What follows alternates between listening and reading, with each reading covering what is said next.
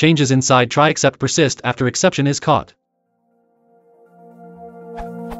Since I've learned of exception handling the first time, not in Python, I was under the impression that when you begin a try block, it's like you start writing in a sandbox. If an exception occurs, everything that happened inside the try block will be like it never happened. To my naive surprise, I noticed this isn't true, or not in the way I thought, at least in Python. Here's my experiment in Python.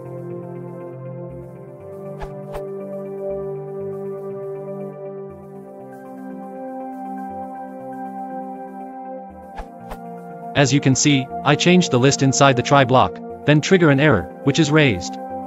I was expecting to see the list in its original form, 0, 1, 2, 3, 4, but the .append, 5, persisted. Were my expectations wrong in the first place?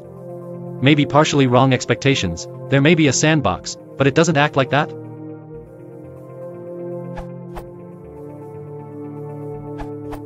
Your expectation is wrong in just about any language that supports exceptions. There is no all-or-nothing semantics associated with try blocks, although you may have transactional concepts in some languages, e.g. if there is support for transactional memory. It's only that the part of the try block after the exception is not executed anymore.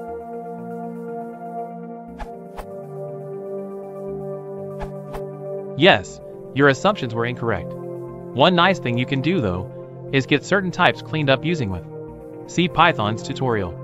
The only place I've seen your idea of sandbox blocks that are rolled back on errors is in functional languages.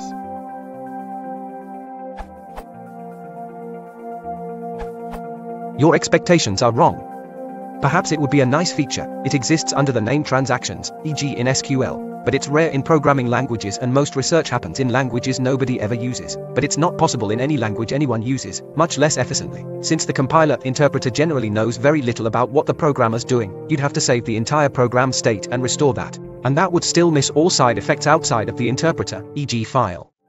A try block simply means, try to do this, and do skip to doing this if you fail. Note that only the second half is special. If an exception occurs outside of a try block, execution jumps up the call graph up to the next try, or, if there are none, to some global handler that prints the exception and ends execution of the program.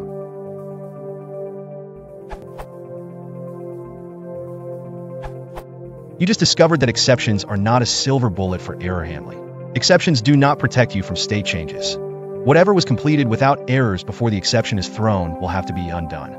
This is how exceptions work in Python, C++, Java, and many other languages as well. Sometimes you may have a sort of external general protection. For example, if all you do is changes to a database that supports transactions, then you can have the top-level catching statement to do a rollback instead of committing the changes, and you get the protection you're looking for. If there is no such a natural wall protecting from partial state change, then things are much more difficult to handle correctly. The very reason that operations that have been completed will not be undone is what makes the use of exceptions not trivial as the complexity of the problem scales up. Normally, code can be classified exception safe at several levels. In case of an exception, everything is ruined, and not even a clean exit or restart is possible. This is what is normally classified as not exception safe.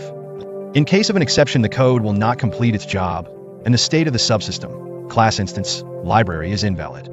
You, however, can restart safely, e.g. you can destroy the instance or reinitialize the library.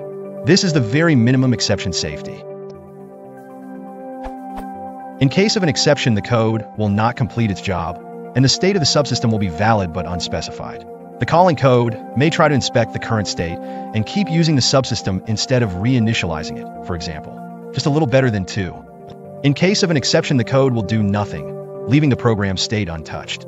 So either the request is completed without errors, or an error signal is returned to the caller and nothing has been altered. This is of course the best behavior. The biggest problem with exception handling is that even if you have two very safe type, for pieces A and B, still the simple sequential composition of is not safe, because in case of a problem in B you must also undo whatever it has completed. Also, if it's possible to get an exception when performing one/a, i.e. when undoing what it was able to complete, then you're in big trouble because you cannot neither do B nor restoring the state as it was before. This means it's just impossible to implement AB as a type for operation. In other words, good bricks won't make trivial making good constructions in respect to exception safety. If you want to support the channel, please consider liking and subscribing.